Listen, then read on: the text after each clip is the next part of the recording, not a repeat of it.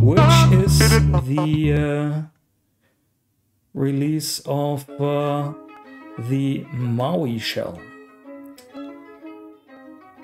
So what is unique about this desktop environment basically is, and also the accompanying UI framework, which is MauiKit.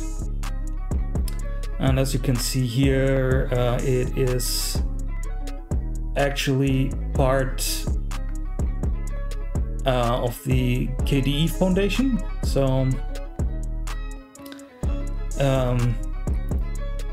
and what is interesting about this is that the user interface is designed for operating on desktops, tablets, and phones. Let me just check here. Yeah, here's an example for the interface on phones. And here is the one also for tablets. Whoops. No. Oop. Sorry about that. So here's also the view on tablets. For everyone listening to this on the podcast format, you will find the article with the sample images that I'm showing here in the show notes on my blog, bnonet.com, or they are linked they are linked in the description of the episode. Yeah, so this is interesting to me because, as I mentioned earlier, I am pretty heavily involved in mobile development and also cross-platform development.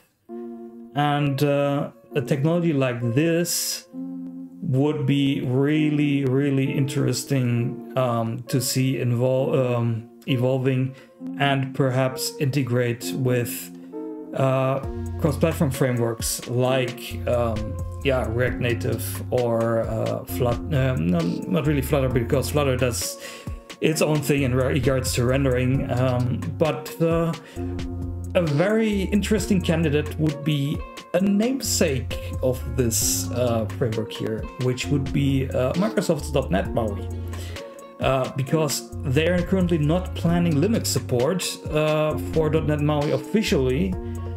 I know that there already has work begun on Linux support from the community side of things, but if I saw that correctly, it's currently done again on GTK basis. And the MauiKit here is based on Qt, and there is already a very good Qt to C# translation layer. I think it's called QML.net. So I am actually planning to look into this this year if it would be possible to perhaps integrate these three frameworks to make a cross-platform integration with .NET Maui possible, because I think that would be really, really interesting.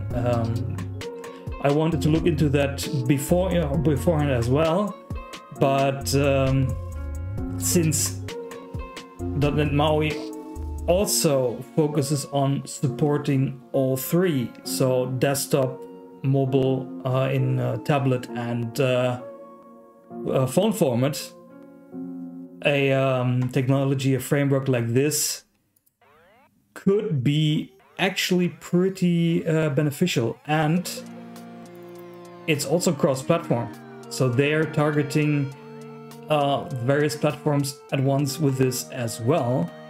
So you would open a lot of opportunities with this if you would make this compatible to other frameworks, and you could have one framework for everything in regards to the different platform representations. So yeah, definitely something I will be following pretty closely. The company that is making this is I think it's also actually called Nitrix, like their Linux OS mentioned here. And this is actually part of the current Nitrix Linux OS release. That's why it's pretty recent article here, despite being, I think, on the blog here, the latest update is from November. So those projects are independent from each other, but Nitrix actually released that in their latest update now in December. And I actually might have a look at this distribution because it's looking pretty interesting as well, because they're also rocking their own standard desktop. And I'm currently just checking a few Linux distributions myself on the site when I have time. So I will be definitely watching this, and I started to follow both projects on Twitter now.